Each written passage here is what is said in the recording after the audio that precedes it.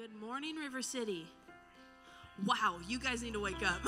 Good morning, River City.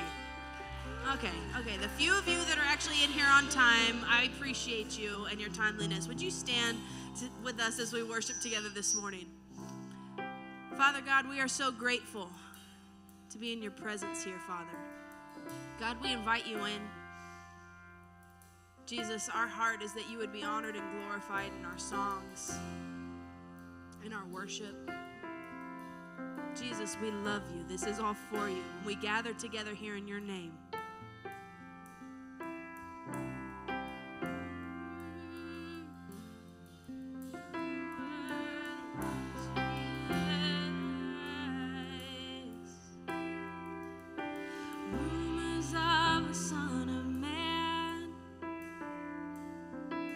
Stories of a Savior,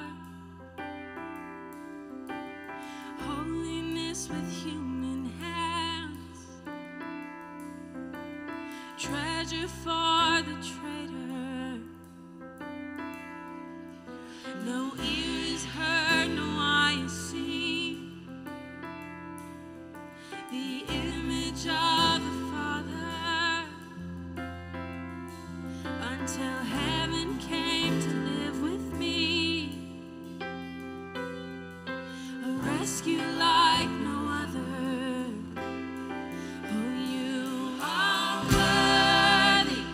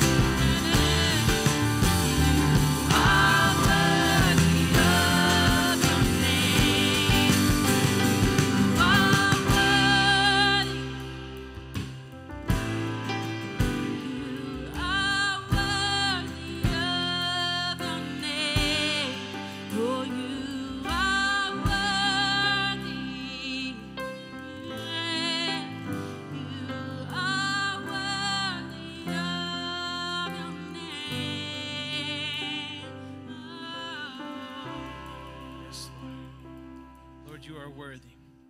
Lord, we believe that this morning. We declare it. Lord, you are so good. We love you, Lord. Be magnified in this place.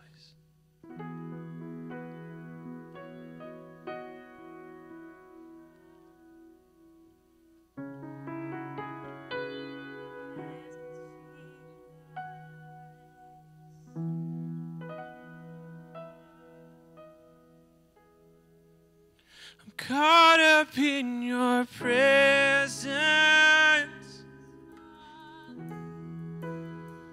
I just want to sit here at your feet. I'm caught up in this holy moment. I never want to leave.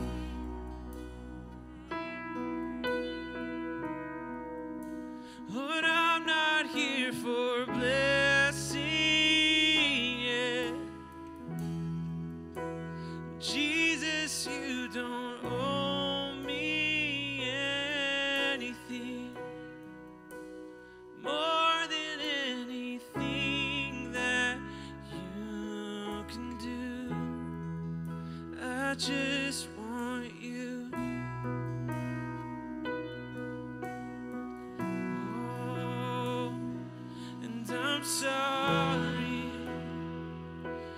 when I've just gone through the motions. I'm sorry when I just sang another song. Take me back to where we started. I open up my heart to you. Oh, and I'm sorry when I've come with my agenda. I'm sorry when I forgot that you're enough. Take me back to where we started. I open up my heart to you.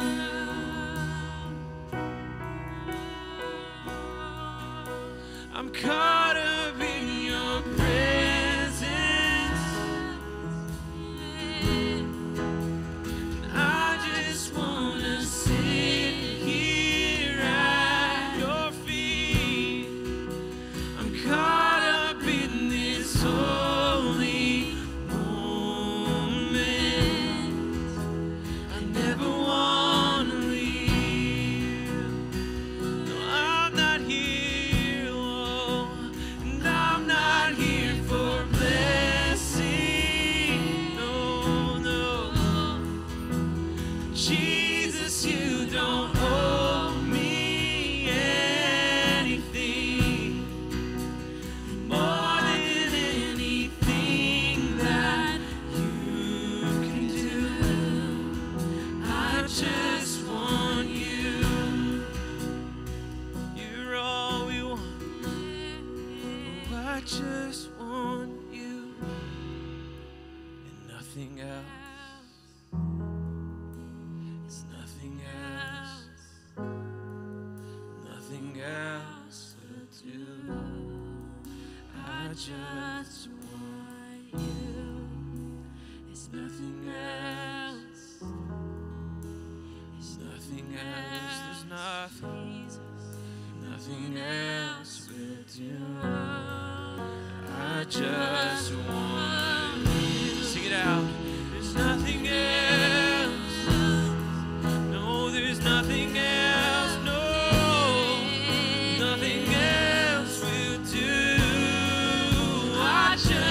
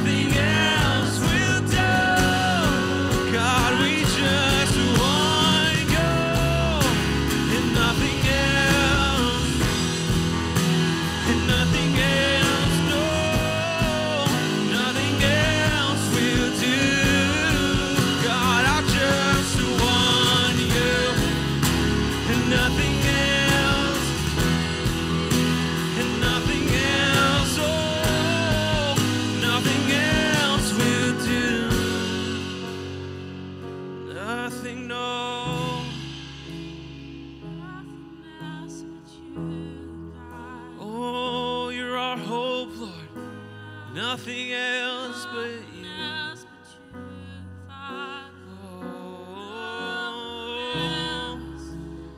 You are my desire. You are my reward. You are my desire, and all I'm living for. 'Cause you are all I want. Lord, you are everything. Oh, you are our desire. Come and burn in me. Oh, you are my desire, and you are my reward. And you are my desire, and all we're living for. 'Cause you are all I want. Oh, you are everything. Oh, you are our desire. Oh, you're all we want, Lord.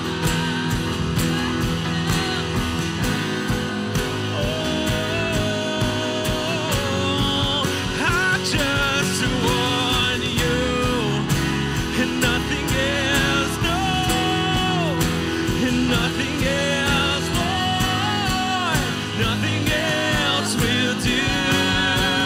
I just want you and nothing else, and nothing else, oh, nothing else will do. We just want you. There's nothing else. There's nothing else. Nothing else will do. Yes, God, we just want you. yes, Lord. There's Nothing nothing else. else. Come and have your way. There's nothing else. Nothing else will do.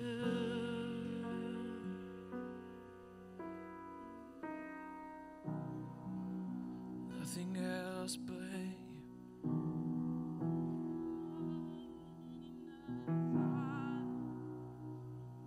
Nothing like you, Lord.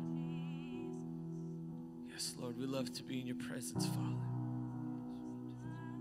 You're all we want. Restorer, healer. You're all we want.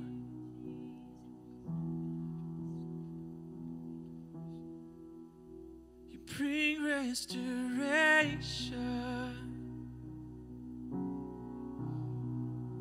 You bring restoration.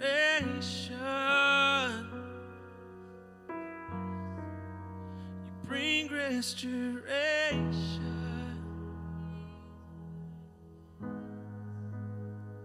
to my soul.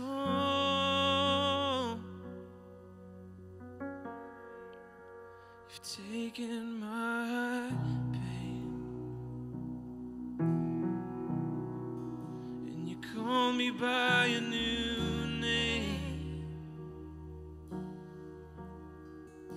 You've taken my shame, and in its place you give me joy. Lord, you've taken my pain. Thank you, Lord. And you call me by a new name. You've taken my shame, and in its place you give me joy. So you take. You take my mourning and turn it into dancing. You take my weeping, turn it into laughing. You take my mourning, turn it into dancing. You take my sadness, turn it into joy. You take my mourning, turn it into dancing.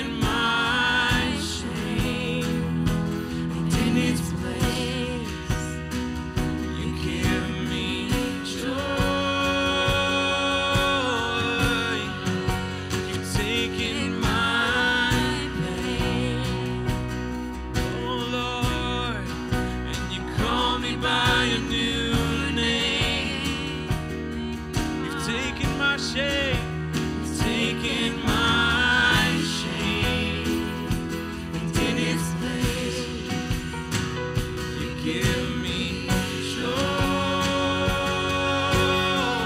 You take my morning.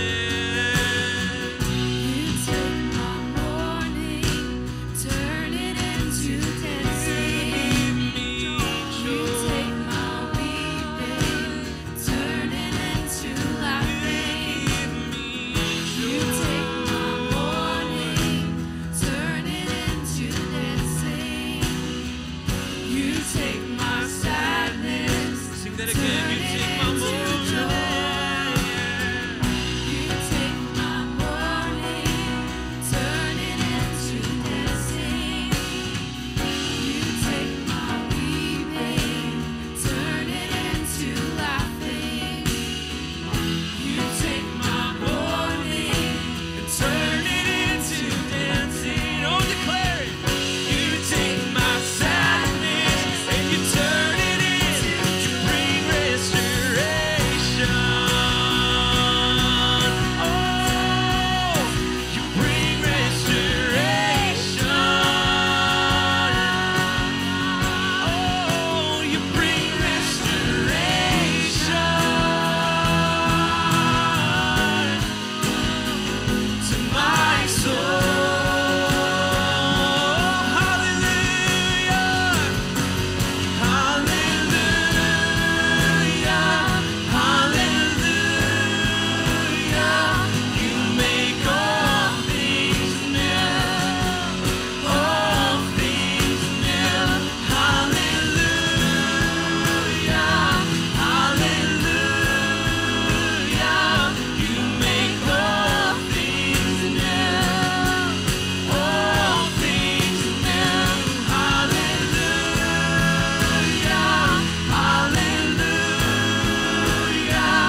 You make all things new.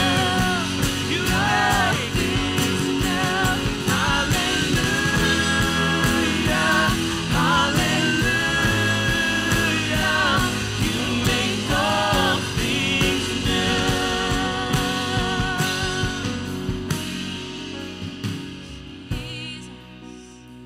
Oh Lord, make all things new. Thank you, Jesus. Yes, Lord. Thank you, Jesus. Isn't the Lord good? Man.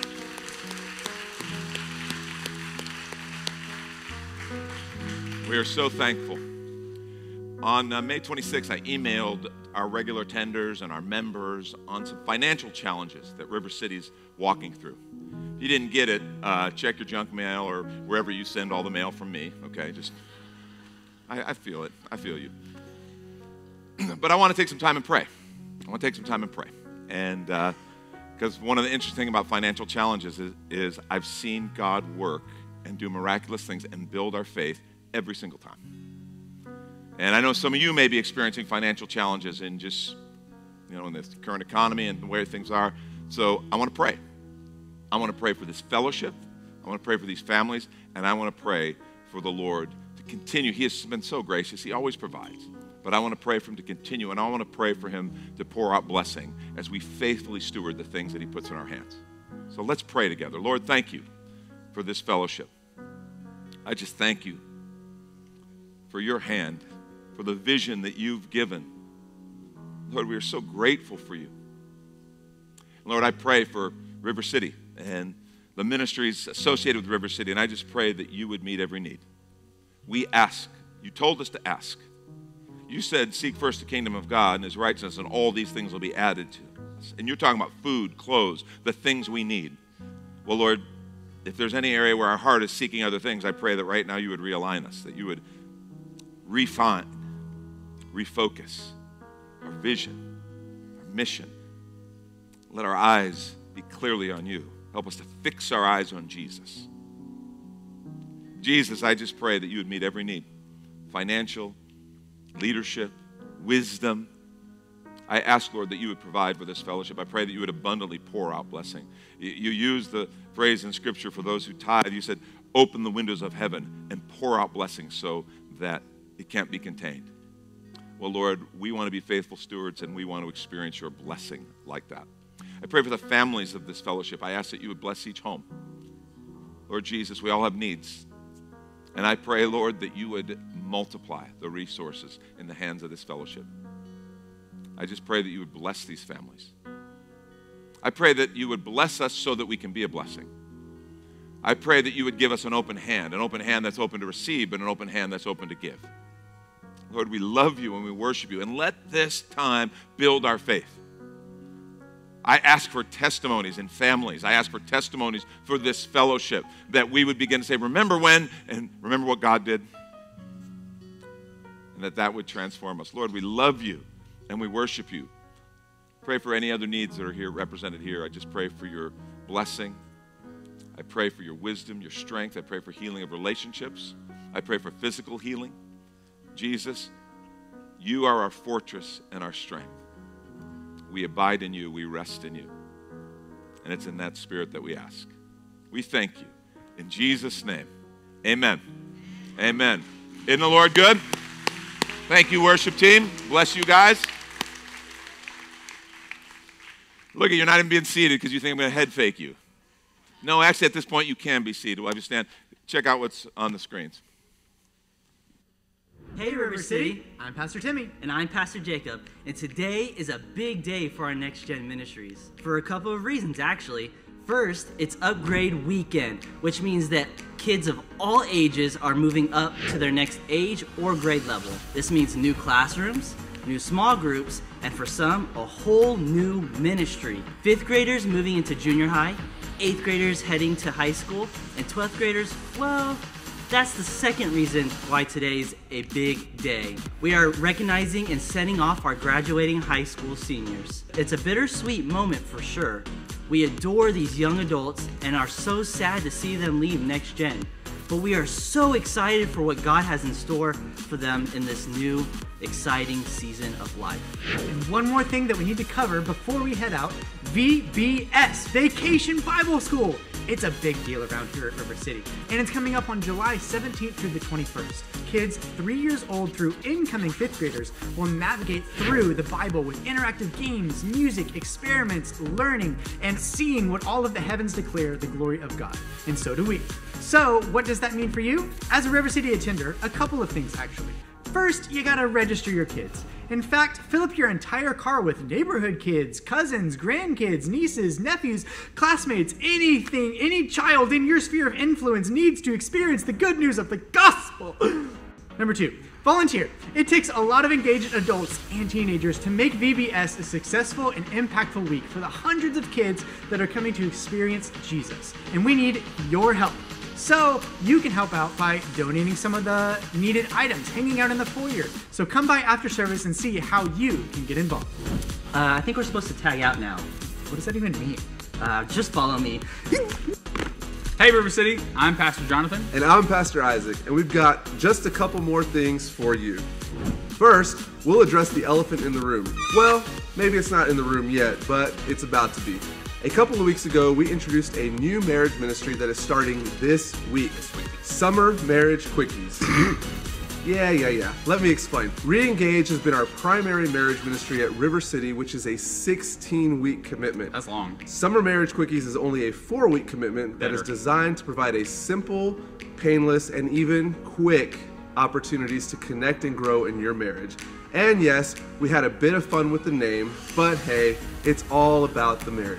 We've partnered with a local nearby restaurant to provide a discounted meal for you. We're providing very affordable childcare, and we'll even launch the evening conversation together to give some focus and direction before heading to date night. Date night. Tomorrow night is week 1, and there is still room to sign up. Although there is a caveat for childcare and registration deadlines that I'd be happy to discuss with you when you come talk to me in the foyer.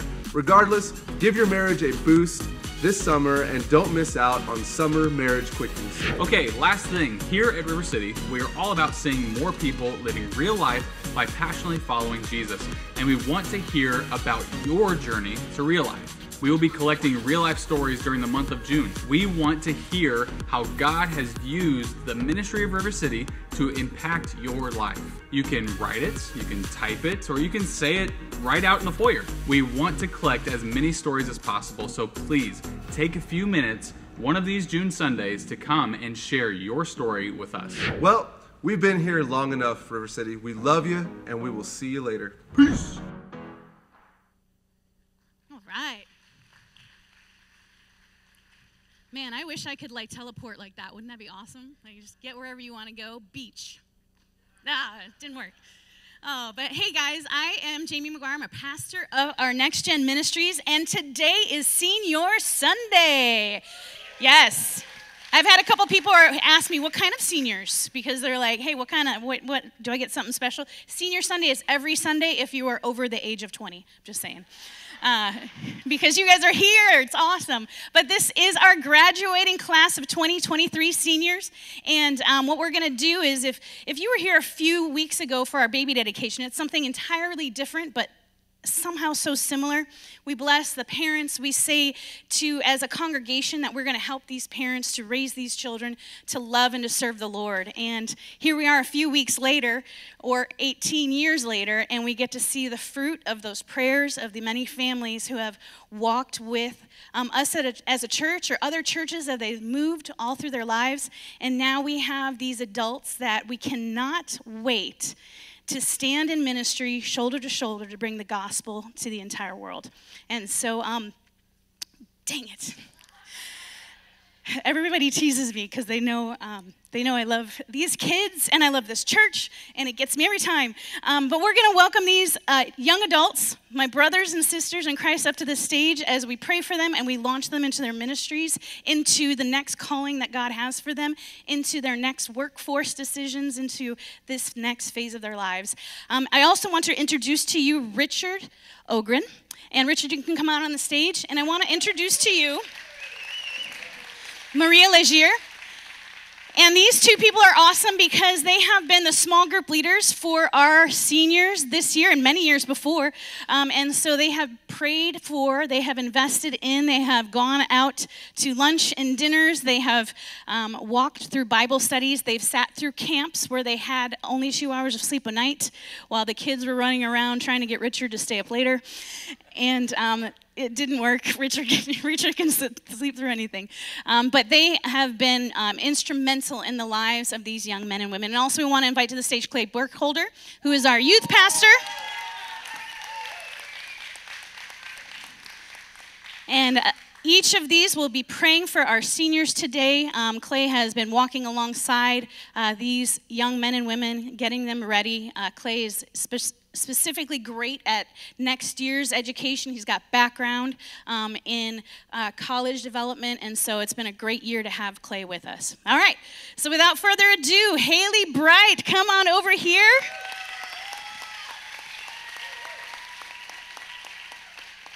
Haley. Haley is super excited to attend San Antonio College, and she has recently decided that she's going to be pursuing ministry and maybe missions, and so we're really excited for Haley. So awesome. Way to go, girl. All right, next up I have Tucker Conant. Come on up, Tuck.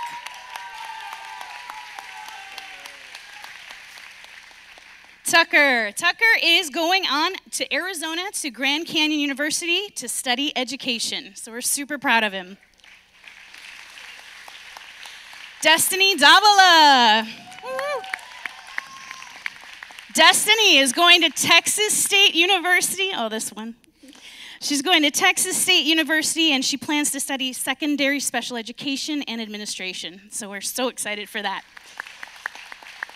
Come on out to the stage, Caleb Logan. Caleb. He's tall. I can get under his shoulder. Caleb is excited to go on to the University of the Incarnate Word, and he plans to study international business, so I can't wait to see that. That's exciting. And so we are so excited for Caleb and all that God's going to be doing in his life. All right. Next up, we have Easton McGuire. Come on over, Easton.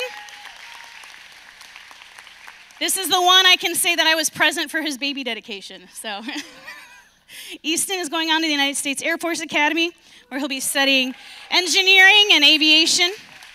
And so we're so excited for him. Next up, we have Nicholas Pisano. Nicholas, come on up. Come stand here right next to Easton. Nicholas is going on to UTSA to study chemical engineering. Yes. All right. Come on out here, Tucker Shoemaker.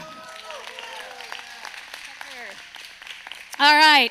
Tucker plans to pursue a career in welding and metalwork, and we cannot wait to see, because I can't wait to see you helping out maybe here in our welding at our vocational training institute. Would that be awesome? I'm not laying that in there too heavy, am I? We love having Tucker here. All right. I'm going to have you guys all take one step left. There we go. I'm going to welcome to the stage Miranda Stevens. Come on out, Miranda. Miranda. Cute. Love you guys. Miranda is going to be attending the University of Texas at Austin to study business and to continue to pursue her acting career. That's awesome. All right. And next up, I have Gavin Usher. Gavin, come on up to the stage. What's up, big man? Good to see you. Love you. Come on over here. Gavin is going to be pursuing technology and welding, and we can't wait to see what's going to be going on for Gavin in the future. Now, y'all, I got to be part of children's ministry starting when these guys were in the 4th grade. And so I just like to highlight the fact that this is not their parents' church. Some of these kids who are now adults found us just in the last few years, but they jumped in and created relationships. They bonded with their small group leader. I think as they look at one another, they look at each other as brothers and sisters, as people that you have stories with, of people you have bonded with, and I'm just so proud of them. We have people who have volunteered with 3-year-olds for the past 8 years. We've had some of these students have been at every child care event, taking care of your kids. They have been at every special event, either on the stage or behind the scenes. They play on the worship team. This is their church. And this can be a transition that's super hard, right? We've lived through it. This can be a transition where you feel alone. And I just want to say to each of you that if you ever have a moment where you feel alone, I want you to remember this picture here. Because these people love you. We love you. Your group leaders love you. You can come home here anytime. And actually, I hope that you never leave. You'll just be here next week and the week after and the week after. And here on Wednesdays and in small groups on Thursdays. For those of you who are traveling away, I want to say to you the most important thing. Some people will say, get there early, get your classes, get your apartments. When you're going into your job interviews, crush that. But what I want to tell you is to find your Christian community first. Because, and I probably don't have to tell you this, because we've been programming you, right? No, just kidding. We're not programming anybody. But if you can find the people to walk along your side and point you to Jesus, then you will be able to find him at any moment. In those moments where you feel alone, when you feel like God is not there, if you have Christian community around you, you will know it, you will feel it, and they will lead you back to him. You need to be in the Word, you need to be praying, but sometimes those things are far from your mind and heart, and you need your brother and sister next to you. You need your church, wherever that may be. You need it every week so that you can walk with the Lord and lead his people. And I just want to pray for you guys. I'm going to invite Pastor Clay. We're going to invite Maria. We're going to invite Richard to lay hands on these guys. We're going to invite you to extend your hand and to not just pray today, but commit to praying and remembering them. And when you see them, they're going to grow. They're going to look different. But what we're going to do is always be their family. I know that Mary was pondering things in her heart. And at the end of Luke chapter 2, it says that Jesus grew in wisdom and knowledge and favor with man and God. But right before that, it was Mary pondered all the things that God had spoken to her about Jesus, and she held on to those things in her heart. And so we ponder those things for you all. We pray for God's wisdom, his knowledge, his favor on you, for both him and this world as you go and conquer. And so we lift these kids up. In the name of Jesus, Father God, Lord, we just seal these young men and women and all of their desires and all of their passions under the name of Jesus. Lord, you have called them your own. Father, you have brought them to you in salvation. And Father, they have given themselves to you. And Lord, we just seal that in the name of Jesus. This world will never, ever steal that away from them. And Lord, in moments where they feel alone, I ask, Lord, that your Holy Spirit would scream loudly into them, I am your Father and I am here and I am going to give you your family. And Lord, I just ask, Father, that you would give them prosperity, not the type of prosperity that the world values, but your prosperity. Prosperity full of love, joy, peace, patience, kindness, goodness, faithfulness, and self-control. All of those things, God, I ask that those would be in and through them, Father, that they would operate in those things, that they would steward your spirit well, and Father, that they would not be afraid to go into all the world, Father. Every step, knowing that you are in front of them, you are next to them, and you are behind them. Father, we pray, Lord Jesus, that they would never walk away from you and that you would never allow them to. And so, Father, they will go into all the world. They will preach the gospel to all nations. They will baptize in the name of the Father, Son, and Holy Spirit. And Lord, they will know you, they will enjoy you, and they will bring you glory forever. We pray these things in the mighty name of Jesus. Amen. Amen. Thanks, guys. You are awesome. High fives. All right. Yes. Woo. And then we're going to be able to give hugs and love on them after service today in the cabana over there. There'll be pictures and gifts for y'all. So thank you guys so much. We bless you in Jesus' name. Oh, man. Sorry. I love those kids. They're not kids, though. They're adults. But there's people next to you here today that you may not have met before, and then we are a family. If you saw anything just now, we are a family. So go ahead and say hello to the people next to you. Give them a hug. Tell them I'm so glad to be here enjoying church together with you today.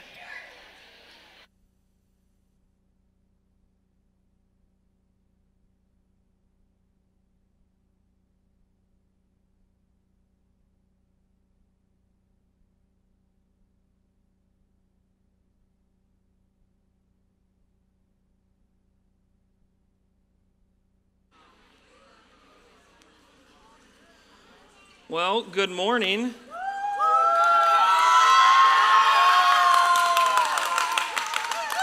I know I'm a little bit shorter than the normal people that are up here.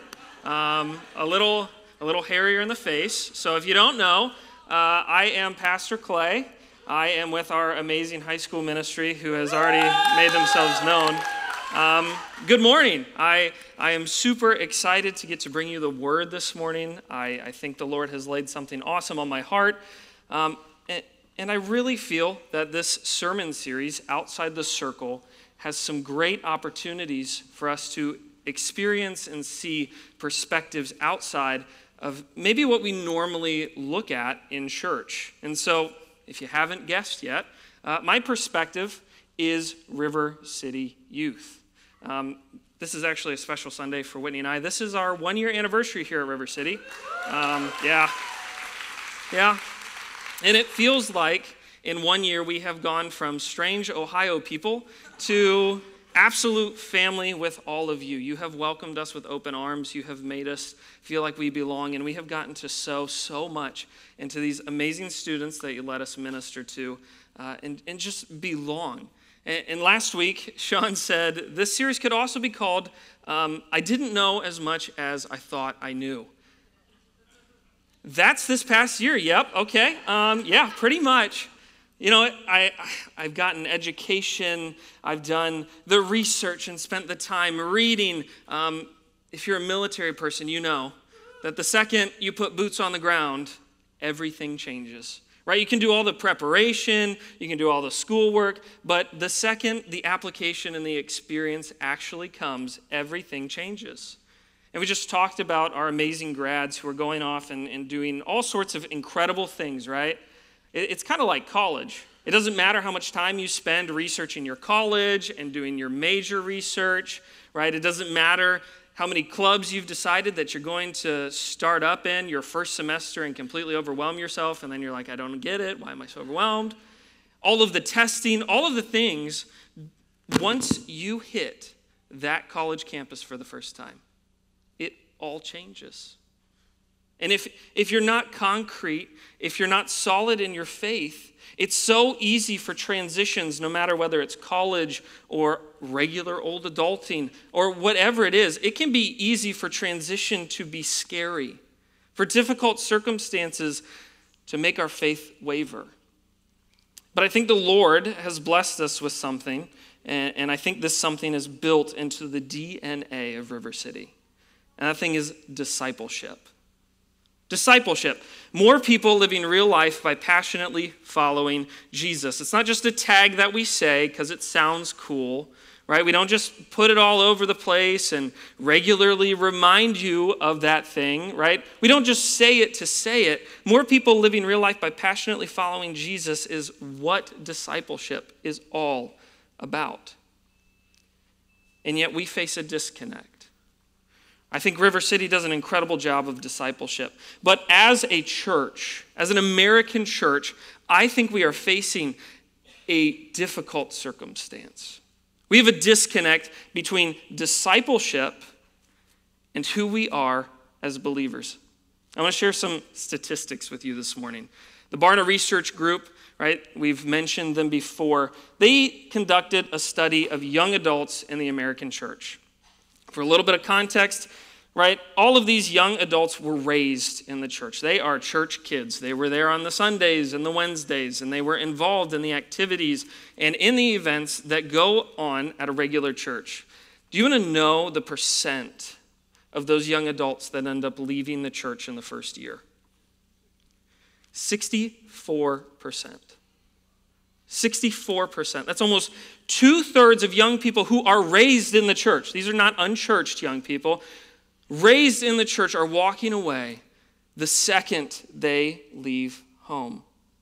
And there's all sorts of reasons that they listed, whether it's hypocrisy or mistrust, lack of investment or disunity. All of these reasons are listed as some of the top. And I think it can be easy to just kind of brush this under the rug and say, well, it's a young people problem, right? Young people are just lazy. Young people, they're just self-absorbed and they don't get it. Young people just don't have the same values that we have. But in the most recent census in the United States, 1/4 of Americans are now considering themselves religiously unaffiliated. 1/4 doesn't sound super scary until you realize it's 81 million people, okay? 81 million people. What we're seeing is the steady decline of Christianity in America and the steady increase of religious unaffiliation and other religious beliefs. And in the church, honestly, we're not doing a whole lot better, okay? So the Barna Research Group, same group from before, conducted a study of church attendance. They found that only 24% of American Christians are regularly attending church. You want to guess how frequent regular attendance is at church, according to this study? Once a month.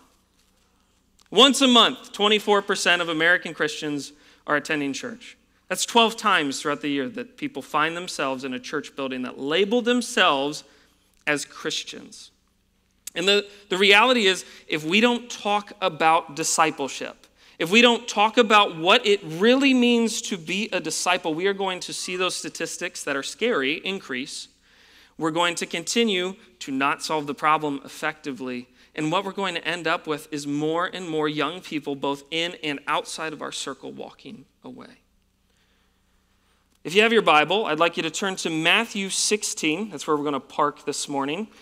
Here, we kind of zoom in on this amazing conversation between Jesus and his disciples. So Matthew 16, before we get there, let me just pray for us. Dear Lord, I just thank you so much for your word. I thank you for its inspiration. I thank you for its truth. God, I pray that you would illuminate your word this morning for me and for this incredible congregation.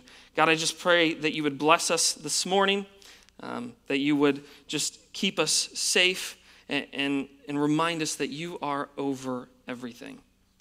We love you and we worship you, Father. In Jesus' name I pray, amen. Amen. So, Matthew 16, starting in verse 24. Then Jesus said to his disciples, whoever wants to be my disciple must deny themselves, take up their cross, and follow me. I'm going to pause really quick, okay? As I mentioned earlier, Winnie and I are from Ohio. If you've ever been there, you've probably heard of the Ohio State Buckeyes, okay? Yeah, somebody gets it, right? OH, right? Yes, sir. All right, so my family, they are humongous fans of the Buckeyes. I don't care about sports. I'm just being honest. Sorry to disappoint half of you. I don't care, but they do. And you know it's Buckeye season, right? Because the living room is full of screaming. Half of the time it's anger, half the time it's celebration. I never really know where, right? There's like these bowl games that happen, and we try and get into them, and we get really mad when it doesn't work out. Anyways, right, they buy the merch. Right, they rock the jerseys, they've got the t-shirts, they've got it all. And they are humongous fans of the Buckeyes. But Jesus, when he calls us to be disciples, that word disciple, whoever wants to be my disciple, that word in Greek is mathetes. That word does not mean being a fan. That word does not mean buy all the merch that the church offers. Sit on the sidelines and watch everybody else do the ministry, right? It doesn't mean watch as the world goes by. You see, the difference between being a fan, a couch quarterback, of watching the game, and what Jesus is talking about is Jesus is calling us to be a part of this. We don't, as Christians, get the option of just sitting and watching and waiting as the game is played, and cheering some people on and booing some other people while we do it.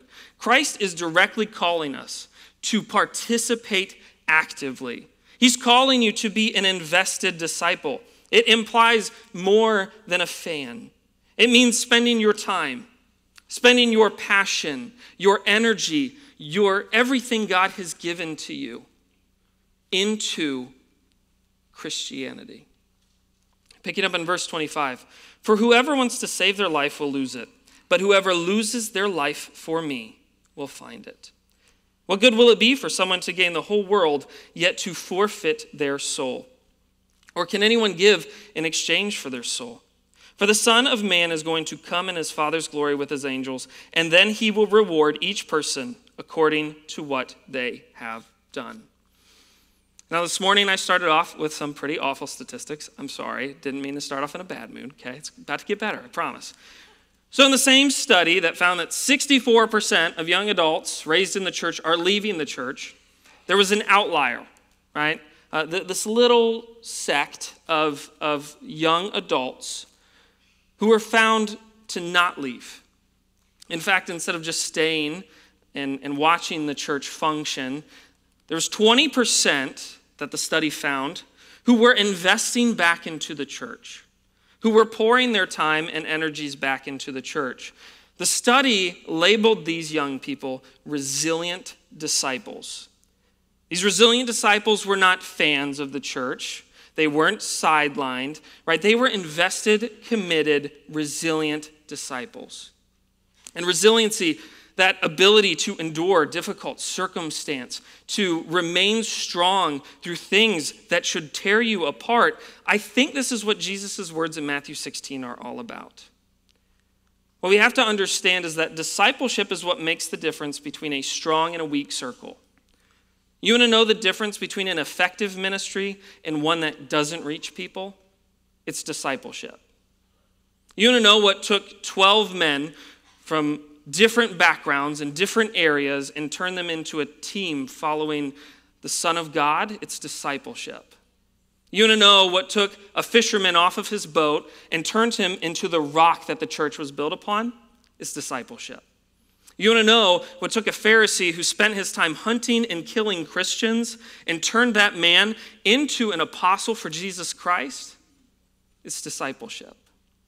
Dietrich Bonhoeffer wrote that salvation without discipleship is cheap grace. Family, if you do not hear anything else from me this morning, if you hear nothing else, I want you to hear that to truly influence others outside of our circle, we must be and we must build resilient disciples. Say it again. To truly influence others outside of our circle, we must be and we must build resilient disciples. And that starts with my first point for this morning. Number one, being a resilient disciple means denying yourself. Verse 24 of Matthew 16, we just read it. It says, whoever wants to be my disciple must what? Deny themselves. I don't know if you've noticed, but the world is built on the exact opposite idea of this, okay? The world wants you to crave the things that they tell you are worth craving. And the younger generations in the room are facing it more than ever, right? The mindless scrolling, the instant gratification, the algorithms that have identified that the young adult attention span is anywhere between 10 and 30 seconds. That's it. That's all you got, right? We have social media influencers who have created an entire life based on a platform of technology that looks like absolute perfection. And to top it all off, we're told, love yourself, right? Doesn't matter what kind of discipline and love you may need. It doesn't matter about accountability or becoming more like Christ. No, just love yourself the way you are, and it'll all be okay. And the world wants us to fulfill these desires, right? It's kind of the American dream, if we're honest, right? The idea of success that we're told that one day, eventually, at some point in the future, maybe we'll hopefully be happy when we've accumulated enough stuff, when we have enough money in the bank, when we don't have to worry about it anymore. The thing that just blows my mind is that in the most connected age the world has ever seen, we are more disconnected from one another than we've ever been. And sure, maybe it's because we haven't reported on anxiety and depression and other things before, right? But those rates are higher than they have ever been. Living for ourselves has led us in the exact opposite direction of loving God, and the exact opposite direction of loving one another, and the exact opposite direction of truly understanding what it means to love ourselves the way Christ has called us to. I don't think it's really a surprise that Jesus puts denying ourselves first when it comes to discipleship. It's because the biggest obstacle to effective, resilient discipleship is us. Jesus gave us a call to be disciples. If you are in this room and you want to influence people both inside and outside of your circle, the first step is being a resilient disciple. And that's hard. I get the idea of denying yourself is difficult. Because when you deny yourself, it means that you have to take someone else's desire and place it above your own. And the world doesn't really like that, right? It's all about you. It's all about what you want. It's all about pushing and promoting yourself. And what Jesus calls us to do is to make less of ourselves, to deny ourselves and follow him, to obey someone else's plan for our lives, to obey someone else's plan for our finances, for our purpose, for our meaning, for everything. It's trusting someone else more than ourselves, and that's hard. And you know why I know it's hard? Because I had to struggle with the same thing. I know some of you will be shocked. Ministry was not on my top 10 list of things to do as an adult, okay? And I grew up in church. I went every Sunday. And yes, we had Sunday night service, so I went every Sunday night, okay? And every Wednesday. And 3 times during the week. And I was in every ministry and I was participating. But I didn't get it because I didn't understand the concept of denying myself. I was so focused on this idea of what success looked like, right? Maybe I'll be successful if people like me enough. If I am popular enough, right, I'll be fine. If I make enough money, I'll be good. I'll get the cool house and the cool car I've always wanted and the dog I've always wanted. If any of you have met our dog, Casey, she is not the dog I wanted, but she is ours nonetheless, okay? Still a blessing, right? And I told myself that this is what success means to me. And so, despite having a calling on my life, despite having wrestled with this idea of going into ministry and this small, quiet voice that obviously I now know is the Holy Spirit speaking to me, I ran in the opposite direction. And I tried all sorts of stuff. I tried the college lifestyle, I tried the military, I tried criminal justice, I tried higher education. And guess what happened at the end of all of those things? Do you think I was super fulfilled and happy with who I was? Good guess. No. I was wrestling with this call. I was struggling because I thought my attention was supposed to be focused on myself. That's what the world had told me. But instead, that still quiet voice of the Holy Spirit was calling me to focus not on what I wanted for me, but on denying what I wanted and for following him. And I'll never forget when the realization hit me. Right, the moment that I realized that there was only one thing getting in my way of being a disciple of Jesus Christ. You know what that one thing was? It was me. And maybe, just maybe, that's the whole point of what Jesus is trying to say in denying ourselves. Point number 2, being a resilient disciple means picking up your cross. Okay, so it's super hard to pick up your cross if you can't first deny yourself. And I think picking up your cross goes hand in hand with the denying of ourselves. I think what we can miss at times is the cross is an incredible symbol of hope and joy and redemption today, right? We put it on t-shirts, we get it tattooed, we put it on bumper stickers, right? The cross is a symbol for us of hope, joy, and redemption. And I think that that's important. But what we have to remember is that in Christ's day, before his resurrection, the cross was not a symbol of hope or joy. The cross was a symbol of death and torture and misery and the most painful way possible at that time. I want you to imagine for a second in verse 24, if Jesus instead said, "Whoever wants to be my disciple must deny themselves, walk on to death row, and follow me." Because I think we can miss what picking up our cross means. I think we can miss how extreme that call is. It's not a light recommendation. It's a call to approach death head on. It's not a call to live a peaceful and active life. It's not a call to get, like we talked about, to sit on the sidelines. The world has called us to seek comfort above everything. Comfort, comfort, comfort. The act of pleasing yourself. And what happens is we end up choosing comfort over our calling. And what we have to understand is Christ calls us to suffer. Verses like 2 Timothy 2:12 that say, in fact, everyone who wants to live a godly life in Jesus will be persecuted. Christ's promise of self-denial is one that leads to persecution. And again, not exactly the world's number one goal. And yet, if they hated Christ, how much will they hate you?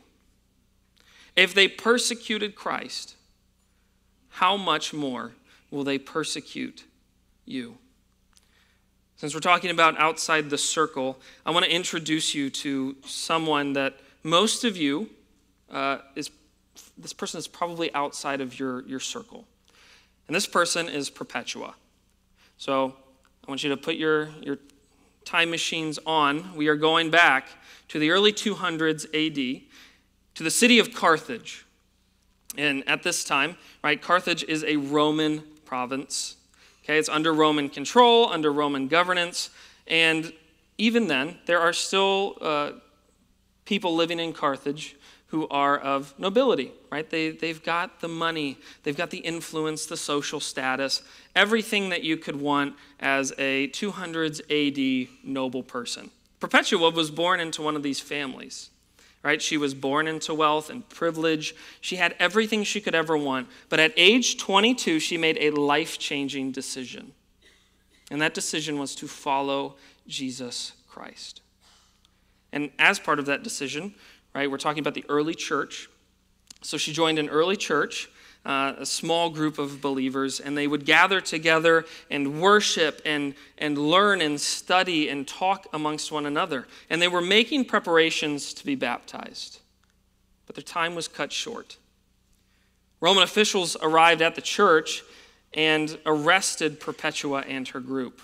Something we have to understand is that in Rome, it's totally cool. You can follow whatever God you want. Religious freedom, right? As long as you also worship the Roman pantheon.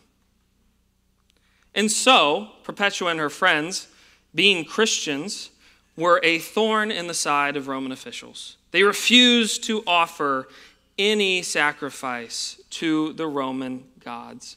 And as a result, Perpetua was arrested with her friends and thrown into a gross, unkept Roman prison.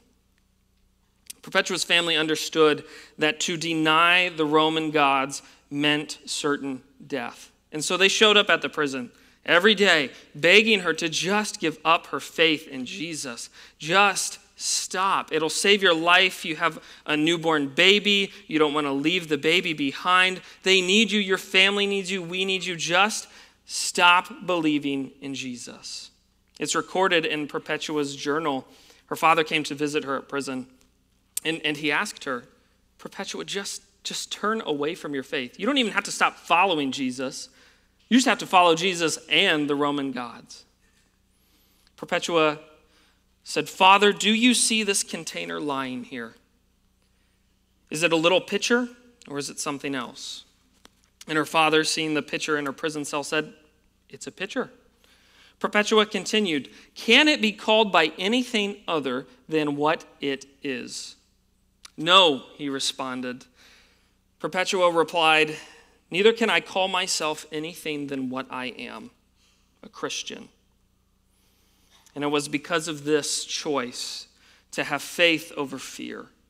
It was because of this choice to pick up her cross and to deny herself that Perpetua and her friends were interrogated. They were beaten and tortured by Roman officials.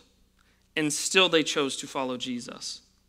And from there, right, if you know anything about Roman culture, you've probably heard of the Colosseum. Not known for its super peaceful executions, okay? Kind of known for being a place of bloodshed and violence. Well, that's where Perpetua and her friends were sentenced to die.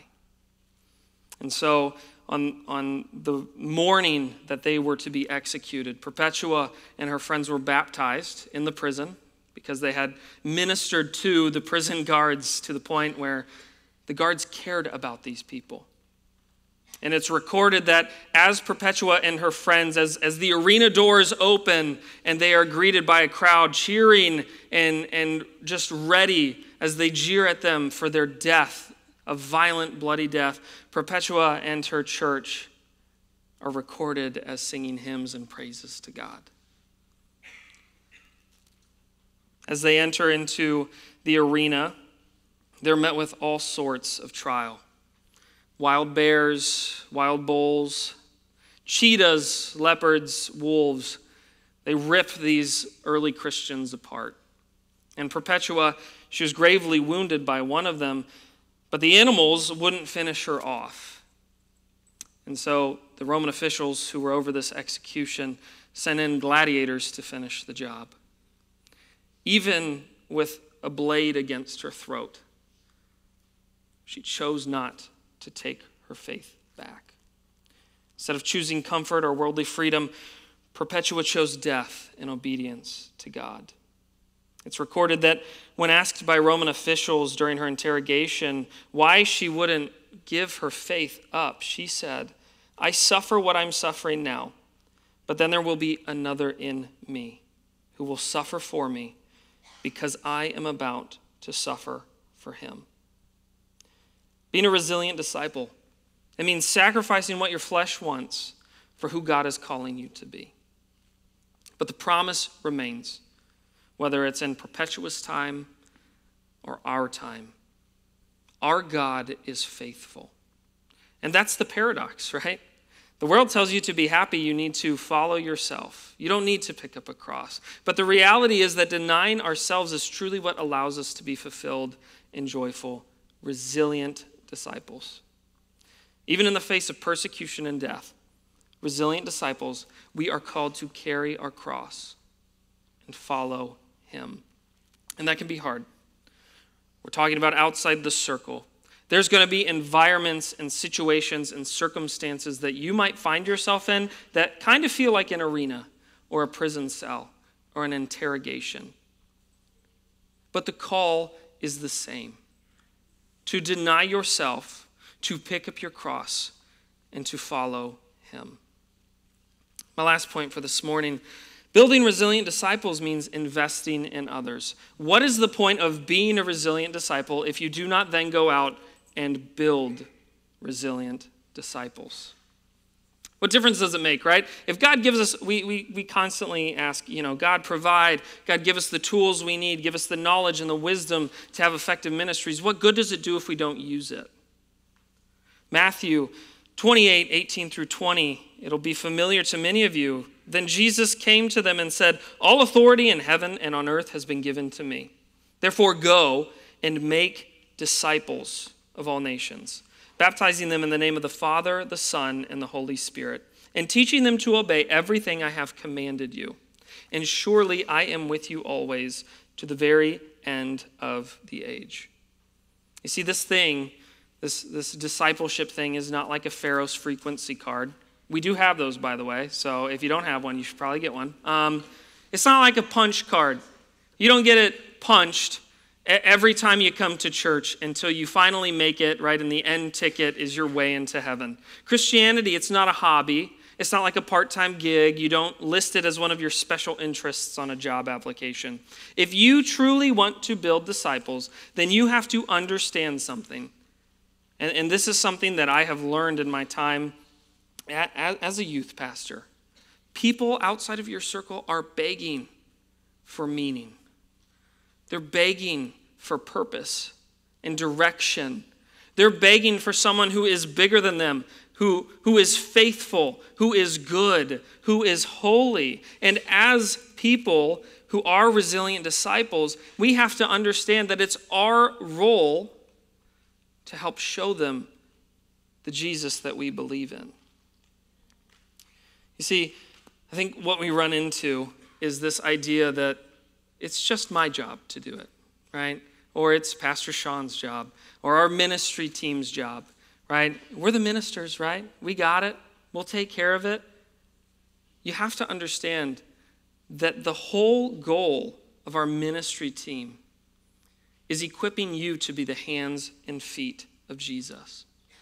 Because we can't build the disciples all on our own, right? It takes time. It takes investment. It takes giftings. It takes passions. And if we continue to treat church as just a Sunday event, if we continue to see that 24% of Christians are regularly attending church, where does that leave the rest? I think it's time that we get involved. I think it's time that we start serving, that we come alongside one another, that we teach and we evangelize and we raise up the next generation of believers. This is something I've found. Do you know the difference between a disciple and a convert in Christianity? It's investment. The difference between making disciples and just being a convert factory is discipleship. And maybe it's time we consider investing in those outside of our circle instead of getting so caught up in everything that happens inside. As Josiah comes out and plays the keys, I'd like to close with this. Do you want to know what being and building disciples looks like?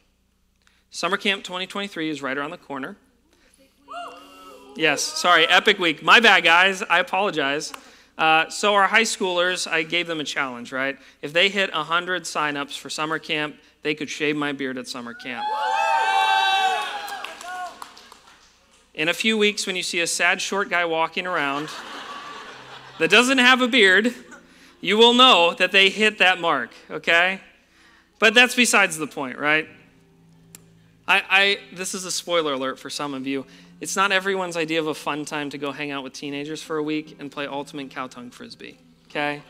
Not everyone's. And yet, 45 adults in this congregation from different backgrounds, different ages, they're from different career paths, from all over this city, have decided to volunteer their time, to give up time at home with family, to give up time at work where they could be earning their paycheck or just hanging out and enjoying summer. 45 of them have chosen to invest in our students. They're coming to camp with us to help us in creating a Christ-centered, life-changing summer camp for over 200 students. And it doesn't stop there, right? The grads that you saw on this stage, they're coming with us. But this year, they're not just coming as participants. Our graduates are leading worship. They've planned it, they've practiced it, and now they're going to go lead. They're leading media and tech. They're doing all of those things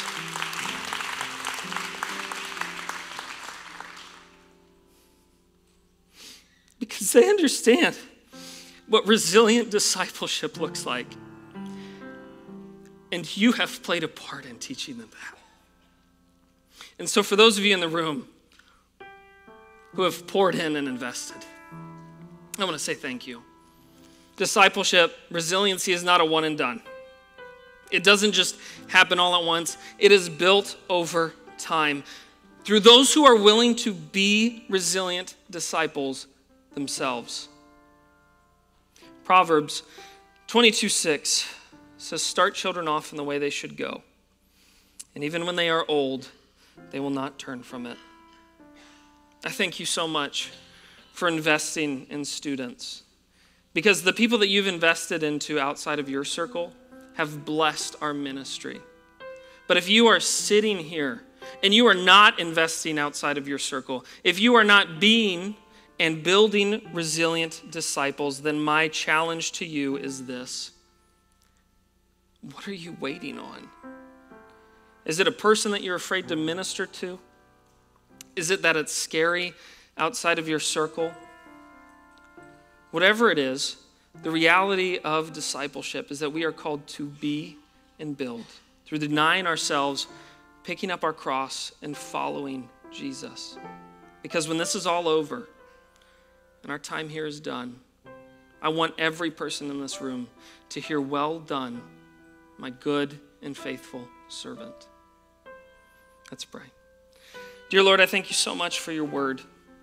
I thank you for this Sunday as we celebrate grads and we look forward to Upgrade and the excitement of summer, God. But I just pray that you would continue to speak to us about discipleship. Continue to reveal to us what it means to be resilient disciples so that we can both be and build the church, your church, God. Jesus, we love you. We worship you with everything we have. And it's in your name we go. Amen. Thank you.